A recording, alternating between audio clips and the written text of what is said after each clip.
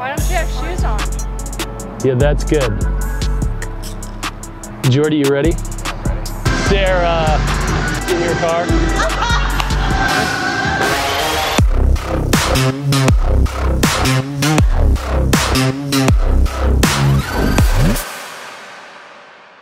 Hey everybody, it's Eric Johnson from Entertainment Throws Nation, and due to the fact that we have had COVID, our club size is a little smaller, and some of our kids are, coming on different days, so it's resulted in kind of smaller groups. We were trying to gauge where Sarah's at. She's done a front squat. She did actually wind up hitting a PR. We're going for singles at 90% plus and seeing where she ends up.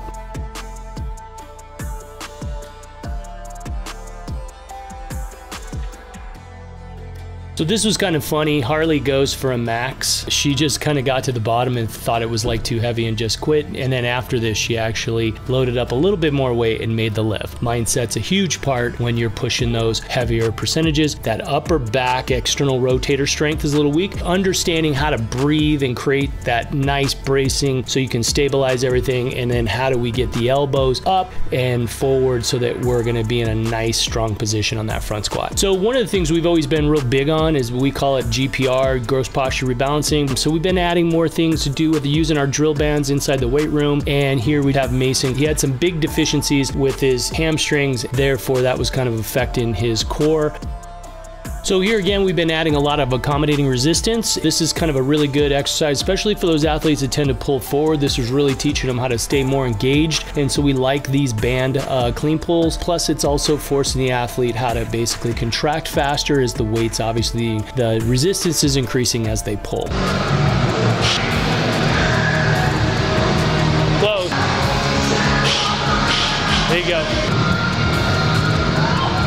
Make sure those bands are on securely. We got a little far, it was moving as she was moving through her reps, and so one edge came off. So something you always want to make sure that you're paying attention to.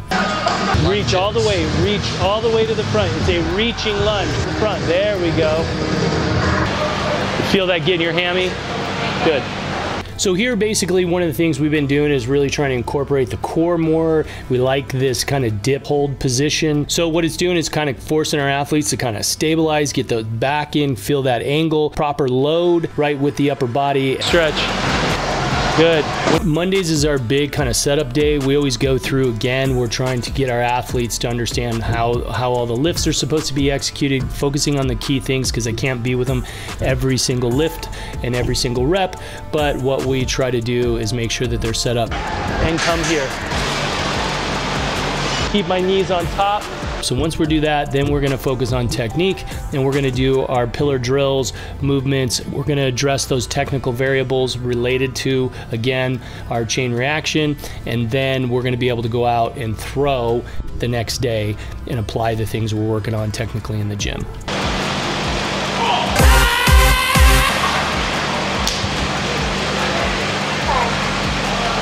Did it get you? The snapper drill. This is the one, basically what we do is we connect the heel. If the upper body comes too active and pulls in, that's gonna change the angle on the foot and the knee, and the band's gonna snap up, and that's what it did with Mason. Right, around, short, long. So it's hinge, shift, reach. That was better. Hinge and shift, so my knee can go in. You're going wham. Yeah, and your hip is collapsing, so your axis is falling. Big toe. That was much better. That was better.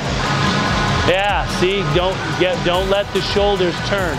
The point of these drills for everyone is to feel the positions. You gotta create the new pattern. We gotta drill out and put the new pattern in. If I can do 100 or 200 a day, I'm doing 500 to 1,000 reps a week, I'll get the pattern done in a matter of weeks.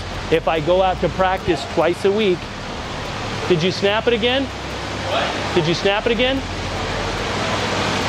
What'd you do? That was better. Your shoulders cutting you across. Come around, go. That was a lot better.